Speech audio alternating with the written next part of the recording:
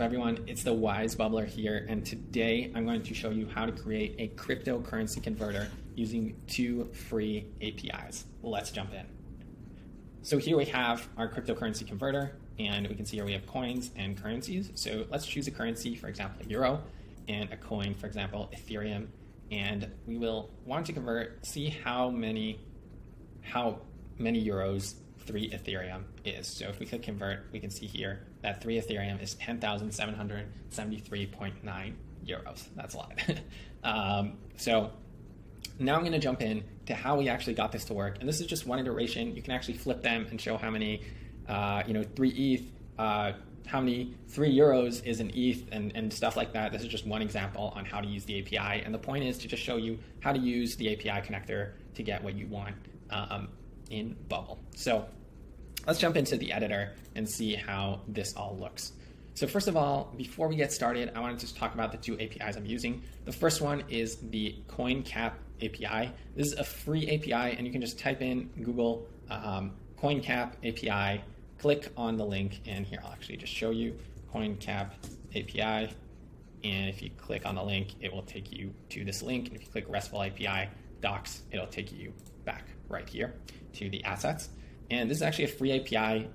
It's really nice because it gives you, one, all the assets. It allows you to limit it. So if you're calling, for example, all the cryptocurrencies, you may get like 2,000 or 3,000 coins, and that will obviously clog up your Bubble app when it's loading. So here there's an option to limit it. So we're going to limit it to 50, and there's no API key. So it's simply a GET request, meaning we're actually calling Coincap and saying, hey, give me all the assets you have up to 50, and I want them. They're going to order them by market cap or by rank, however they order them.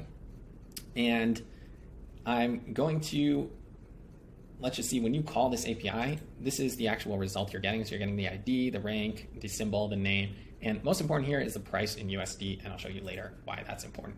So let's go back to the Bubble editor and see how that looks.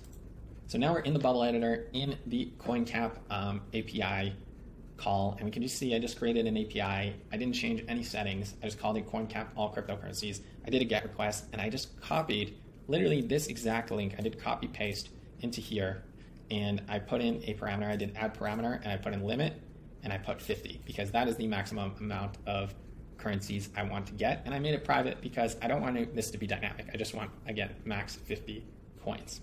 So that's it for the Coincap API. So now we're going to get all that data about all the cryptocurrencies, the 50 cryptocurrencies. And the next thing we have to do is figure out, okay, in this call, we're actually getting the price in USD. So the next thing we need is actually to convert that USD to the currency, the fiat currency we want, so euros, Japanese yen, etc. So now we're going to close this API and look at the next API I used, which is on Rapid API. So if you don't know Rapid API, it's just a platform with tens of thousands of APIs. And here, the way to actually access this is you go on rapidapi.com and you finish the login process, and then you go on API Hub, and you're actually just going to search for currency exchange, and you'll see it's the third one. You can just click on currency exchange, and it'll pull this up, and as you can see, it's free, so you don't need to pay or get an API key from this, but you will need an account on Rapid API to actually access this. So make sure you sign up to the platform. And here we can see there are two different options.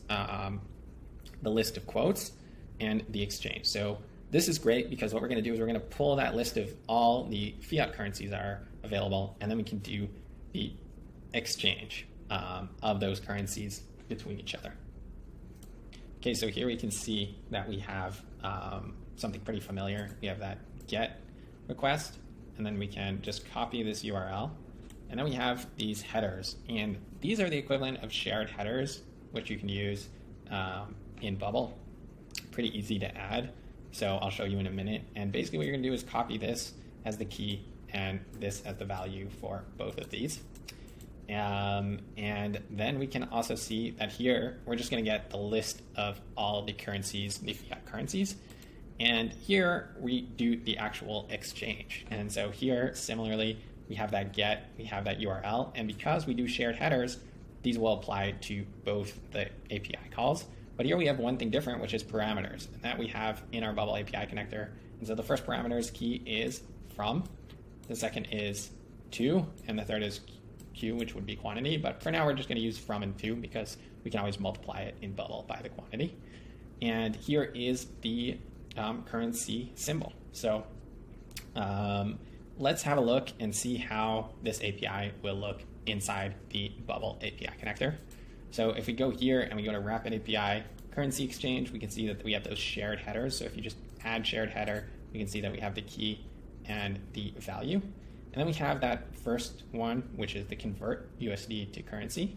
So I just called it convert USD, but because I'll explain in a minute why. But I just copied that URL from the Rapid API, and I copied the from and to keys. I added parameters from to and just added in USD and AUD. And again, I'll explain in a minute why I made this private and this not. And then the second call, there was no parameters. It was just simply copying the URL, creating a GET request, and copying the URL. And so now we have all three of our API connections that we need. So let's go over this one more time. So when we did Coincap, we're getting all the cryptocurrencies. And in those cryptocurrencies, whenever we do this call, we're also getting the price in USD. And then here, when we do the convert, we can actually do the from USD. So we can take that price in USD and convert it to whatever currency we need. And so I made it private because we're always going to be converting from USD because that is what the currency we have the coin price at. And then the second one is actually pulling just all the currencies, all the fiat currencies to be more specific. So let's see how we do this in Bubble. So I created a simple pop-up where I'm going to load all the coins, and then I'm going to load all the fiat currency. So we can see here that here the type is text, because actually the response we're getting from the Rapid API is going to be text. So it's not JSON like usual. It is actually going to be text. And when we initialize this, we can see that it's coming out well, this is JSON, but the convert action in the data type is actually text. And when we initialize it, we just see the exact conversion rate in text. So we don't actually get any JSON, which is nice. It's easier to work with in Bubble. So over here, we have all fiat currencies, which is just going to be a list of text. And then over here, we have all coins.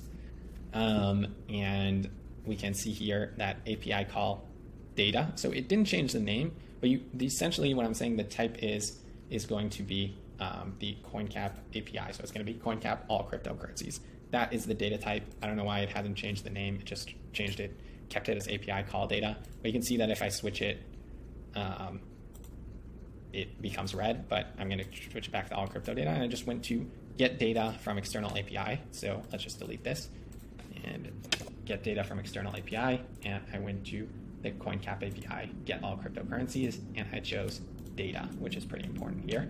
And here I did the same thing. Get data from external API, and I went to Rapid API currencies. And that I didn't have to choose data because the type is text. And the last thing we did is I loaded the repeating group fiat list of text over here. So repeating group fiat is that pop-up that repeating group with all the fiat currencies. And here I have repeating group coins list of API call data, and I have this again as API call data, which is the same thing. The reason I have them in repeating groups and not directly here is actually because if we wanted to flip them, i.e. if we wanted to switch the conversion from coins to currencies, etc., it's better to have one source to call all the data instead of calling it every time. So for this use case, it's not relevant, but for other use cases, it may be helpful. And lastly, I just have amount, which is just an input, which is an integer. And it's not so important, but I created a way to increment it easily. But that is not important for the video. And the last thing is we have this convert call. So let's look at how this convert call works. And I'm actually going to be calling the Rapid API currency exchange convert USD to currency. So if you go to the Rapid API currency exchange convert USD to currency, we made this an action because we want to do this in a workflow when we're doing the exchange. And we can see here the only parameter we can change is the currency we want to convert to, because we fixed it at USD because that's the price we're getting from the Coincap API call. And we're getting the price in USD. And so we're going to do the conversion. And then once we get the conversion, we're going to display the data. So I'm going to display the data in the parent group here. So we're going to call this group number 1. And the actual when parent group number is not empty, we're going to display the parent group's number. So over here, we can see result of step 1. So this is going to be a text. So it's going to be the conversion text. So if it's USD to AUD, maybe 1.38 as text, and we're going to actually convert it to a number. And then we're going to multiply it by the drop-down coin's value price USD converted to number. So remember, when the drop-down, we have all the Coincap data that we got sent. And in there was also the price in USD. And so we're taking that price in USD from there and converting it to a number because it's right now as text. And we're multiplying that by the input amounts value. So that's how many coins we actually want to see. We want to see in euros how many euros is 3 Ethereum worth. So we're multiplying by the input amount, which is the amount here, and then we're displaying it in this group, in this text essentially. Since we can't display it in the text, we're displaying it in the parent group and then call it taking the data from that group.